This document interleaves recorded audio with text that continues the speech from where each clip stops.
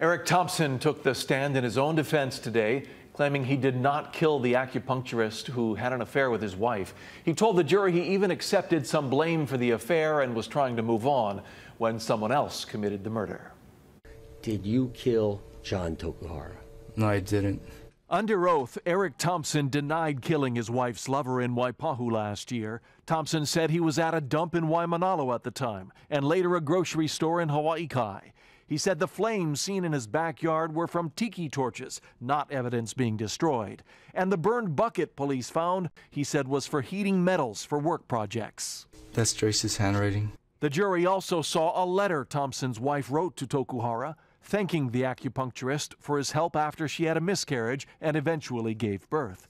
After our daughter was born, my mom came over to help take care of Joyce and the baby on the days that I would go to work. She continued treatment with Jon. I think she said that it was to help heal from the birth process. Thompson said he later realized they were having an affair, and she confessed.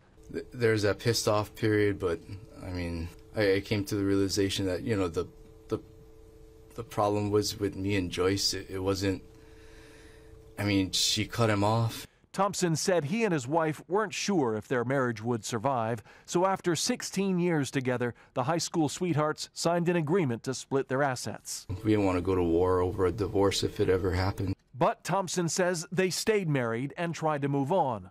Tokuhara was shot to death about 7 months after the affair ended. Thompson has been on house arrest for the past 18 months and insists police got the wrong man. No, I had nothing to do with it. No further questions, Your Honor. Thompson also admitted having 2 registered firearms that were later seized by police. The prosecution will have a chance to ask him about that and everything else when the trial continues tomorrow.